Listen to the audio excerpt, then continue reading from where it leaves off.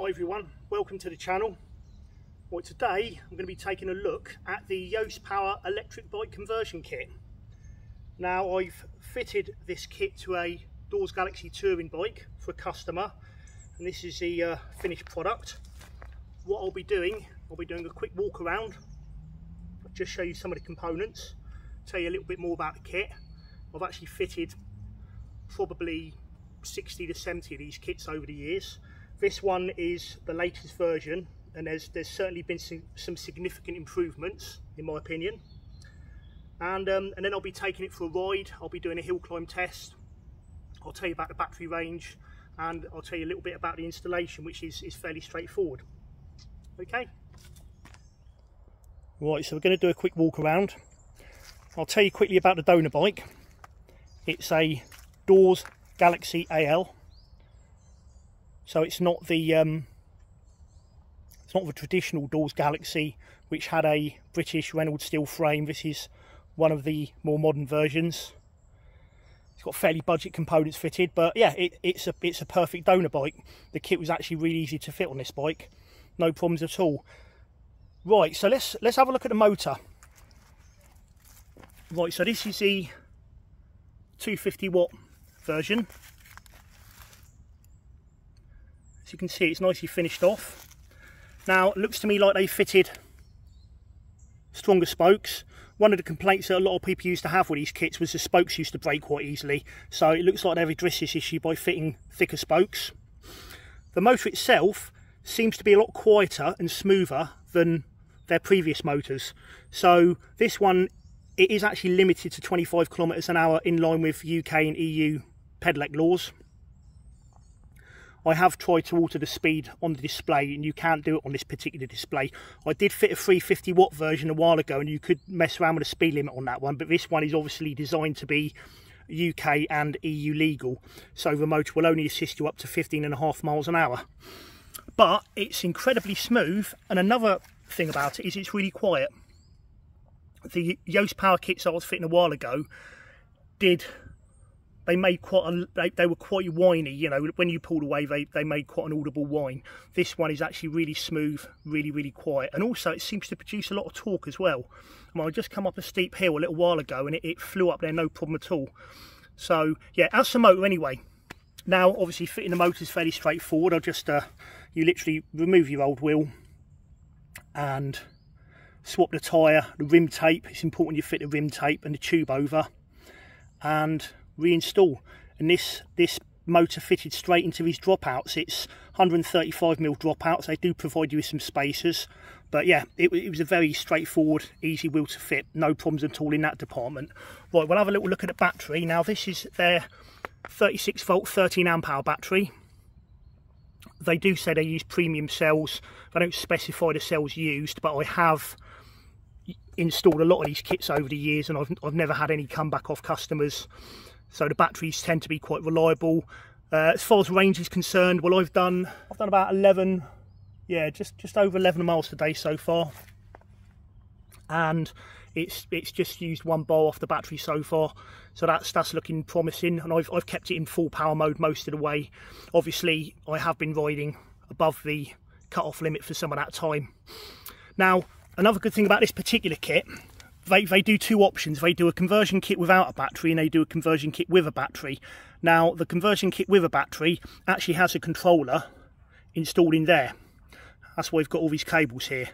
So you haven't got to worry about having a separate controller box, which you've then got to put in a bag and so on and so forth. So it makes for a much neater finish. So I'm sure you agree, it's actually quite a neat looking conversion. Right, we'll have a quick look at the display, which is up here.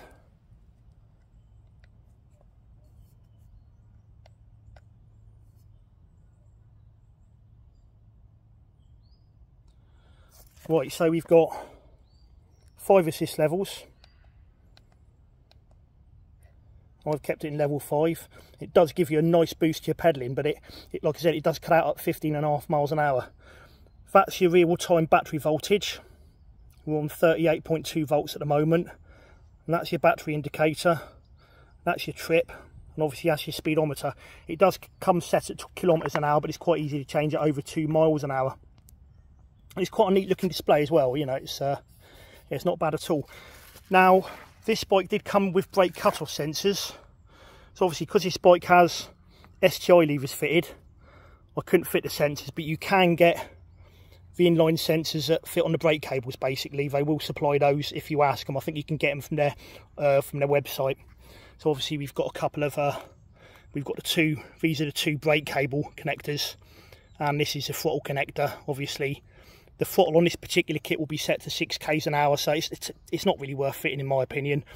As far as the brake cables are concerned, the pedal assist works really well on this. It kicks in as soon as you start pedaling, and as soon as you stop pedaling, the assist stops. So I don't really see the need to fit the cut-off sensors, but obviously it is a useful safety feature, particularly if you're negotiating sort of tight bends and obstacles, travelling at a slow speed. But yeah, that's it really. It's the kit costs anywhere between £350 to £395. Currently available on eBay. I believe you can get it on Amazon as well. I think they sell it on AliExpress, and they also sell it direct from their website. Prices vary across all platforms. Sometimes they have deals on their own website, other times it's cheaper to buy it off eBay. I got this particular kit off eBay UK, and I think delivery took about 3 days. It's obviously shipped from a UK warehouse. The kit comes with everything you need to convert your bike. So it comes with the wheel, with the motor in it. It comes with the battery, with an integrated controller, pedal assist sensor, wiring harness, display, comes with a throttle, load of cable ties. It comes with a crank puller tool, because obviously you'll have to, in order to fit the pedal sensor, you'll have to remove your crank in order to fit that. Now, this is in good condition, this bike. It hasn't been left outside or anything, but on some bikes you're going to have problems getting the crank arm off, particularly if it's on a bike that's been stood for a few years. So that's one thing to bear in mind. And they also provide you with a chain tool as well, a cassette tool and a chain whip to get your cassette off. So really, really good. Anyway, what I'm going to do is I'm going to take it for a quick spin. I'm going to do a quick hill climb test, see how it performs, and then I'll wrap it up. Right, this is where the hill climb starts. It climbs up through the village of Clearbrook, which is just on the edge of Dartmoor. It's a fairly long climb. It's not too bad. It's quite steep in places. Right, we're going to put it in level 5 and see how it goes.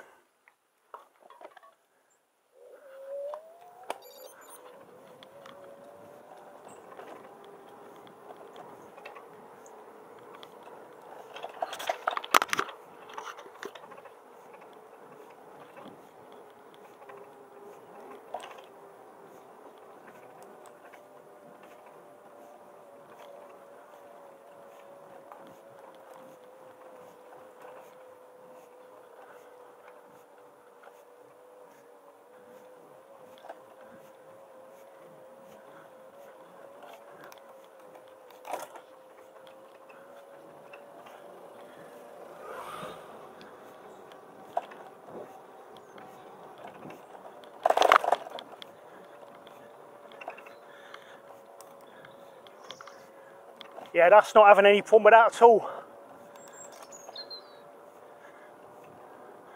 I'm going to put a little bit of effort in, but my heart rate's only at 82 BPM, so you know, usually I'll be up around 130, 140 coming up this climb.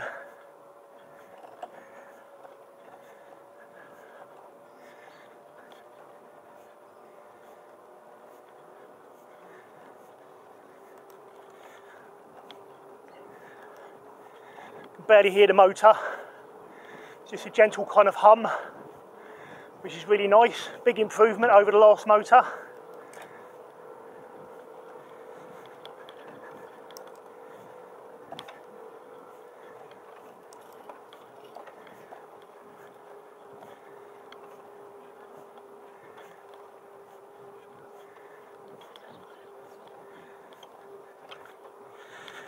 There you go, top of the hill just ahead. Still on 6%.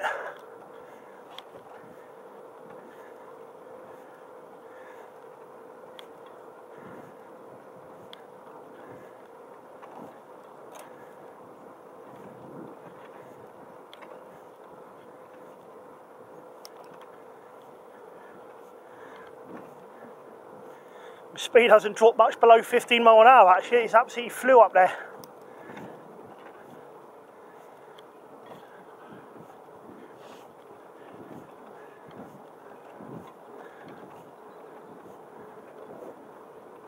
Really, really impressive. I mean, in all fairness, these Yose Power motors have always been pretty good. This one's just a lot smoother and a lot quieter.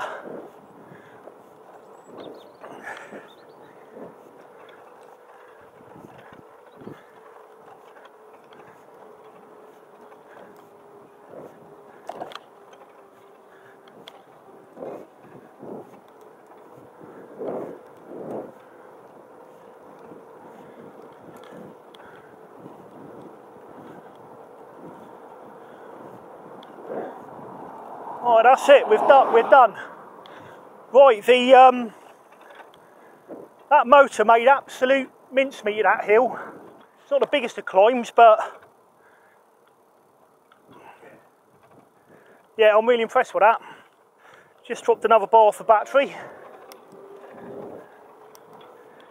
So of course, you know, you can go and buy a new e-bike for around about £600 or £700, you know, if you get a cheap one off Amazon or eBay. But if you've already got a decent bike in your shed, something that maybe just needs a little bit of TLC, or maybe it's a bike you've bought and you've hardly used it, I think getting one of these kits is a really good idea. You know, the cost comparison, £400 for this kit versus buying a new e-bike for £600 or £700. So, you know, if you go and buy a new e-bike for £600 or £700, it is going to have entry-level components. It's going to have mechanical disc brakes. It's going to have entry-level Shimano components. It's probably going to have some unbranded components as well. Usually really poor quality suspension forks.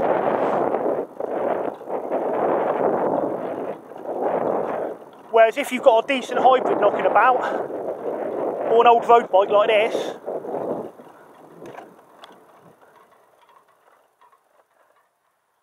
so there you have it guys, the Yose Power e-bike conversion kit. Like I said, I've installed about 60 to 70 of these over the years. I've had very few problems. I've had a few issues, broken spokes mainly, and I've had a couple of electrical issues, but generally speaking, they're quite few and far between. The motors generally are quite reliable. Sometimes the pedal sensors will play up, but on the whole, I think the Yose Power e-bike conversion kit is a really good buy, and I'd certainly have no trouble in recommending it. Obviously, if you're not confident about doing the job yourself, it should be easy enough to find somebody that can fit the kit for you. But anyone with a basic knowledge of bicycle mechanics, I mean, all you've really got to be able to do is swap a wheel over. This is going to be your main sticking point, is getting the crank off. But apart from that, I'd give the Yose Power e-bike conversion kit the big thumbs up. See you later guys.